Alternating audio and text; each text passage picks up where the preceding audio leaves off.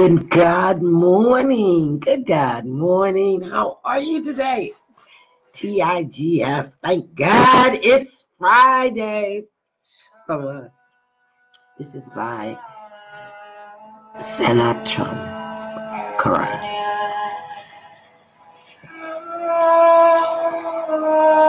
Hey Arthur, how are you? Good morning. Share this out. I am RosaJ, doing it God's way each and every day. And I am so grateful. Grateful to be alive. It's such a fabulous time in technology and life. Things are just awesome. I might be behind the times, but I got an Echo for a Christmas present, and so I've been playing with it. Can you imagine just saying, Alexa, cut my lights on. Alexa, change the channel. Alexa, listen to music. I am so grateful. Hey, Barry, how are you? Share this out and like this. I am RosaJ, doing it God's way each and every day. And I am grateful. Father, I come to you in gratitude. My answer and my mantra for this year is thank you. More, please. They say thank you is the best prayer ever. Thank you. Living in gratitude. Grateful for a whole bunch of things. And we name them out as we come to the end of this great year of 2018. And I know it has been a fabulous year for a lot and a tumultuous year for some. I understand that. Things happen. People get all in their emotions. Folks leave this planet. And I often think about leaving this planet. You know, there's a story out. This music, I love it. But you may not be able to hear it because it's not on speaker. But it's a nice background music for your mind. Barry Burns, my brother. It's so nice to have you with me. Thank you for sharing. Thank you for liking. Thank you for listening. I was saying that there's this story, I think it's When Things May Come, that talks about the afterworld and a lot of other things. And I always thought that when you leave here, they say absent from the body is with God.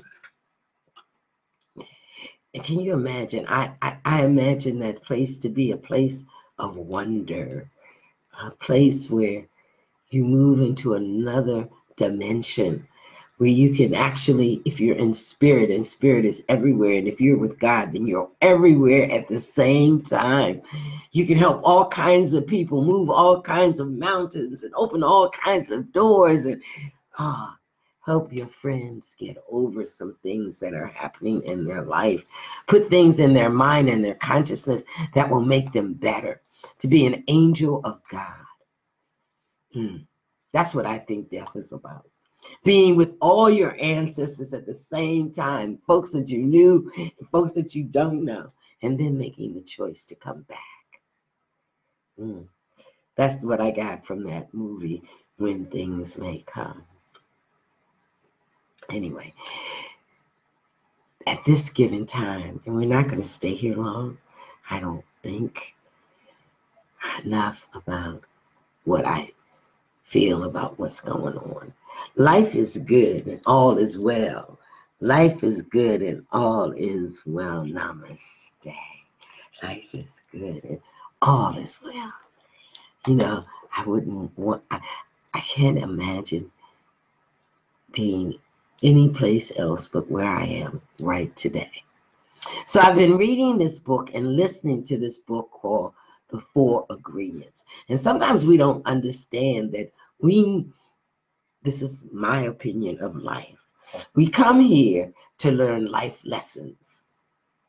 We can get stuck and stay with all those antiquated dreams or antiquated decisions or beliefs that we just kind of unconsciously agreed with until we start doing some research and start feeling some kind of way about the life that we're leading, where I truly believe that we have signed up for whatever's going on in our lives.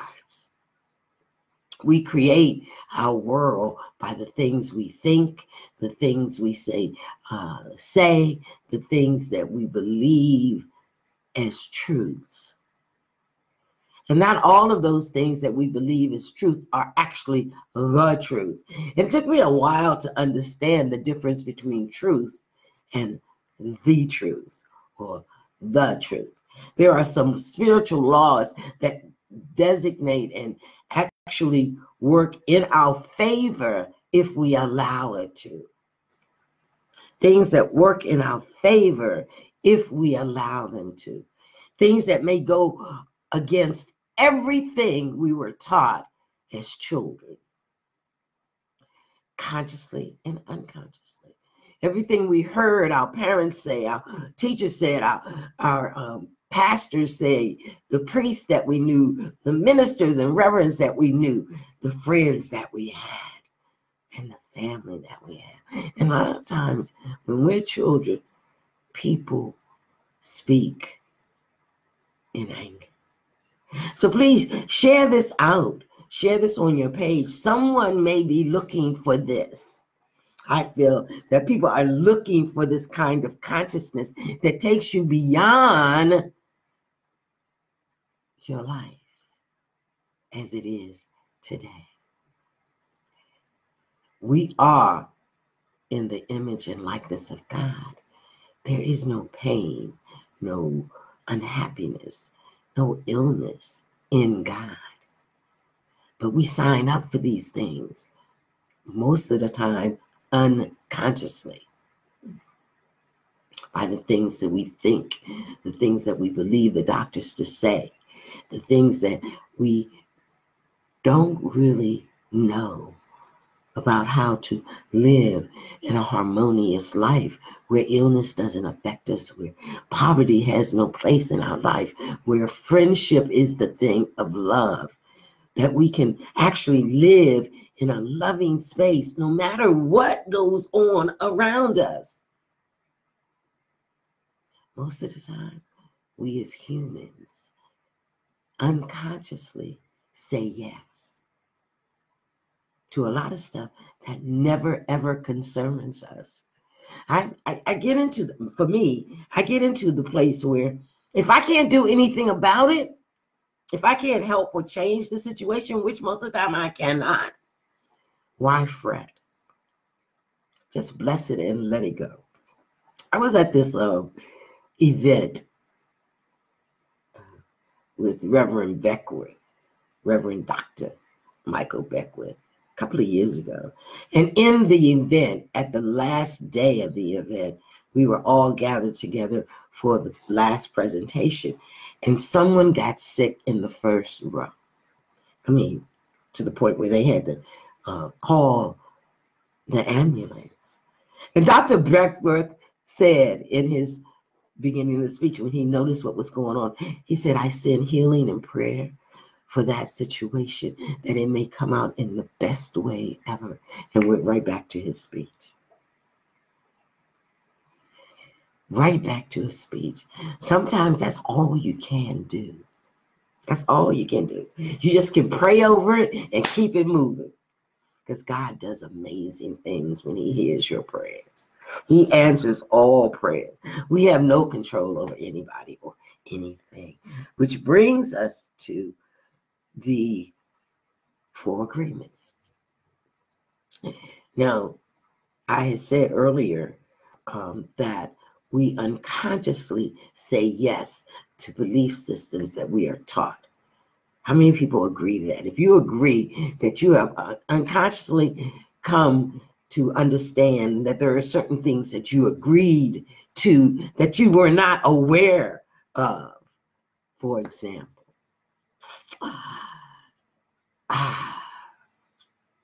that money doesn't grow on trees. The fact is, it doesn't, but Another fact is it's made from trees, right? Or that the things we say out of our mouths does not affect us. That's not true. If you're constantly looking in the mirror and saying, oh God, I have bags under my eyes. Oh, I'm getting fat. Oh, I am just not. I'm so ugly. You're saying those things to yourself. You're not loving you for you. So you agree upon that, and then things start happening. You start gaining more weight, or you start getting deeper in the bags under your eyes, or your life just falls apart. We have to learn to state our agreements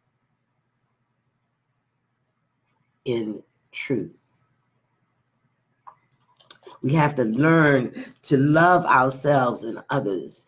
Yesterday we talked about the first agreement, and the first agreement was being impeccable with your word, talking and speaking in integrity and in love about everything and everybody, not gossiping or saying things that you don't about other people that would hurt them. Think about that. It is, thank you, Barry. You inspire me. You know, it is so easy for us as human to get into our intellect and try to intellectually figure things out. But they say often that you should live and speak and act like God. We are actually the image of God here, and God is love. We can't put human perspectives on a spirit who's beyond us. He created everything in love. That's why after he did things in Genesis, he said, and that is good. Because it's all good, even if it makes us feel bad. So let's get to, because feelings can change, right? We can change our feelings. We can change our thoughts. We have control over us and only us. Everybody else, they got the control of themselves. All we can do is be the image and likeness of a loving God, no matter what the situation is. It always calls for love. So that comes to the second agreement, to change your life. These 4 agreements are agreements that will change your consciousness, change your life physically. It will bring more good to you if you think and agree to these kinds of agreements. And there are a lot of them that you could agree to, but the second one is don't take anything personal. Don't take anything personal. Isn't that heavy? Don't take anything personal. What does that mean? And what does that look like? You have to think about that. Nothing others do is because of you. Nothing. Not a thing you do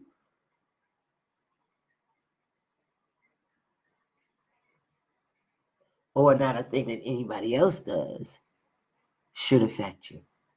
It's not because of you. So, what does that mean? You know how you're in a relationship. Let's talk about that for a minute. And you may decide that that relationship doesn't work for you. And your partner may say, well, if you hadn't done such and such, I wouldn't have done such and such. No, you did what you did because you wanted to. Just as I do what I do because I want to, not because of you. I have made a decision to leave or to change the relationship in love. Don't stick around stuff that's not healthy for you. If you're not feeling good about yourself or the other person, then you need to get out of that relationship, or you need to talk about it. But nothing anyone does is because of you. Nothing. They might want to blame you, but it's not that. The next thing is what others say or do is a projection of their own reality, their own dream. Let me repeat that. Think about that. What others say or do is a projection of their own reality, their own dream. And be all right with it. Their own reality. I love people when you're saying stuff, things like what we're talking about now, and they'll say, but the reality is, it's not the reality, it's your reality. When you say that means one thing. There is only one truth, and there's only one real, true reality, and that's the reality of love in everything. Excuse me, in your family, in your job, in your actions. It's all about love. It's not the world as we see it being the reality. It's the reality that most people think are the things that they see, hear, feel, touch, and smell. But we as humans must learn to go beyond that which is physical and see love in everything. In everything. So don't let someone tell you, oh, play the blame game with you, because it's not. They did what they did because they wanted to. They did how they did it. They did it because they knew no other better way to do it. What others say or do is a projection of their reality, not yours. And the last thing is, when you are immune to the opinions and actions of others, you won't be a victim of needless suffering. When you are immune, meaning that when you get to the point where it doesn't affect you, it doesn't change your joy, your love, your happiness. You don't change who you are because of others' actions. When you get to that point, you will then end all suffering. When you walk in love and don't take anything anybody says or does personally, life becomes easier to bear. Life becomes more joyous. Not just happy, but joyous. When you can see joy in everything, because people's words and actions really don't affect you. They just bounce right off. And you just can smile and bless them and keep it moving. So when you go through these things of life,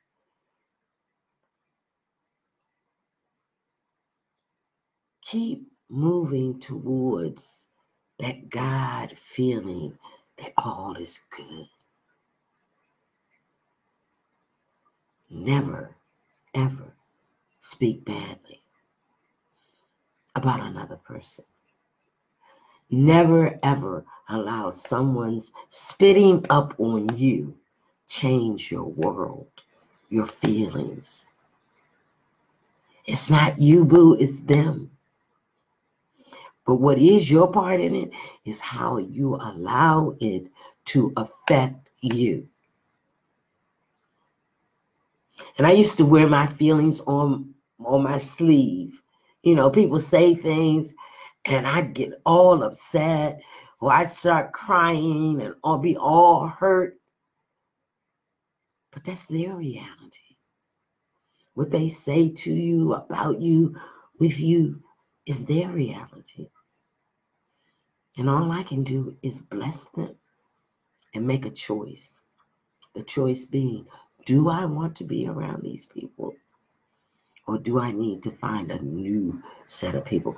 I remember early in my sobriety, because I am a sober person, I used to say, Lord, I want to be surrounded by God-given, loving people 360 degree. Every friend, every organization, everything I do, I want to be surrounded by love.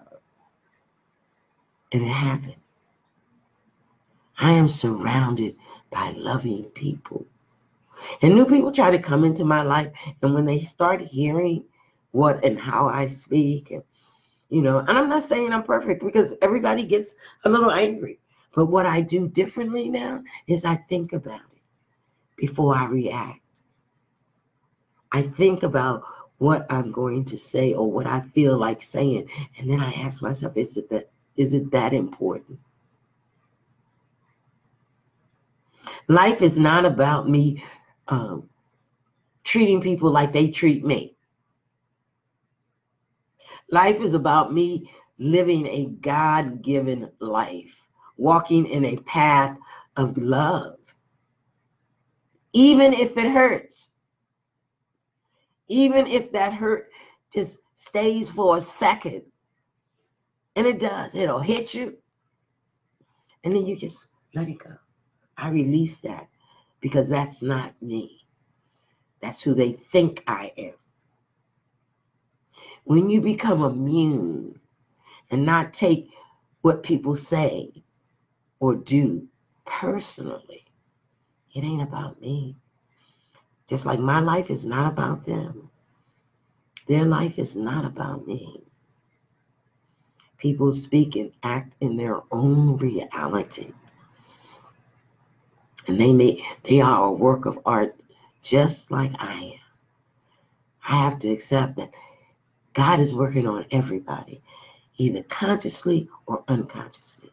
And when you become consciously aware of you and your relationship with God and your relationship of how to project that love into the world, life becomes so much easier.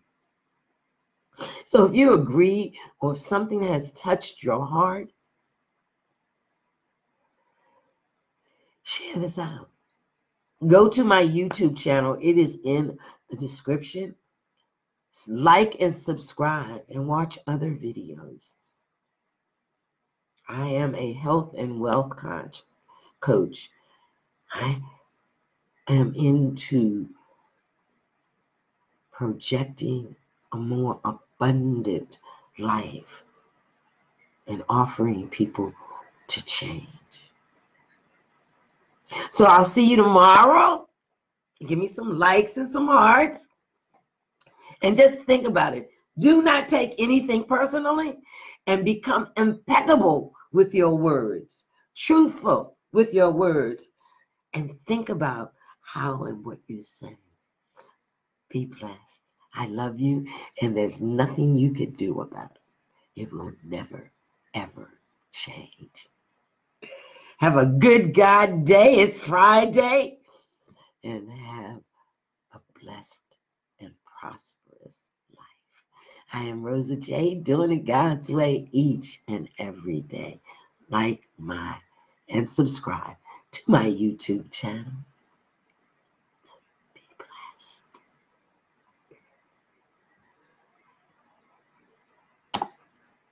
blessed.